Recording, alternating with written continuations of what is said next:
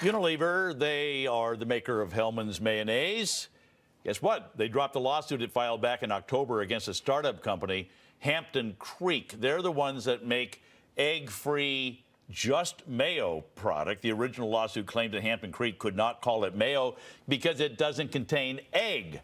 With us now is Josh Tetrick, Hampton Creek founder, and way to go, David versus Goliath, huh? Is that what we've got here?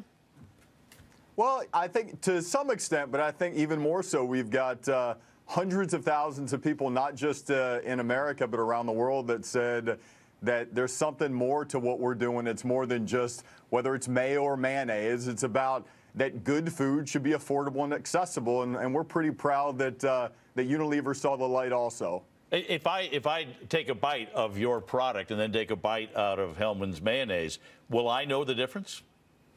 You will. You'll probably be like most people, and you'll prefer ours slightly on a hamburger and chicken salad and egg salad.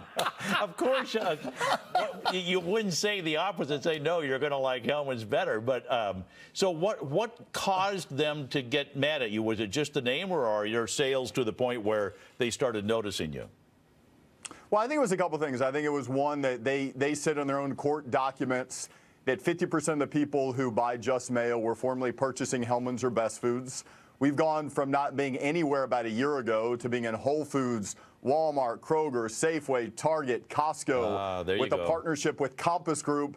And I think, you know, companies do what they do. But I do say that Unilever is full of good people, and I don't say that just to say it. They are, and I think they've come to fall in line with who they already are, and we think that's a positive thing. Mark Lanier, jump in on this thing, because I've never heard of law firms just saying never mind. What happened? Yeah. Something tells me more is up. Let me ask you this question. Is there any chance, do we still have him with us? Is there any chance that Unilever's going to be owning Just Mayo at some point?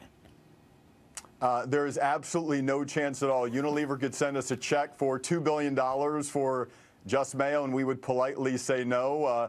There's no sort of underground deal here. I think Unilever just realized that this isn't them, and they decided to withdraw the lawsuit. And we think that's a pretty powerful thing. We're not in this business to be acquired. We're in this business to see if we can establish something that's permanent. They always say that, but what happened? No, really, what happened? That they just said, they called you up and said, never mind?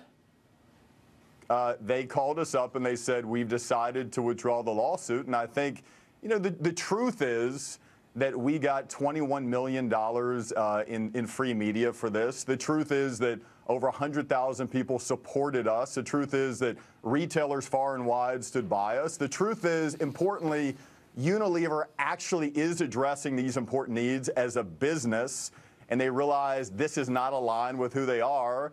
And you know, sometimes you end up going with who you are, and they decide to withdraw it.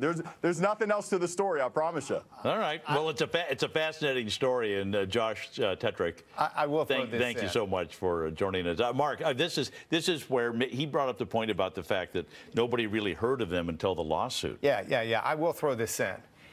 It's a loser case for Unilever. That's why they dropped it. Legal opinion here. If the company called itself Just Mayonnaise, Unilever would have won. But Just Mayo, I mean, there's the Mayo Clinic. Mayo is not always mayonnaise. You're allowed to use that word. For a pretty fascinating story. But like I said, now everybody knows about them. So I'll be looking for them at the grocery store.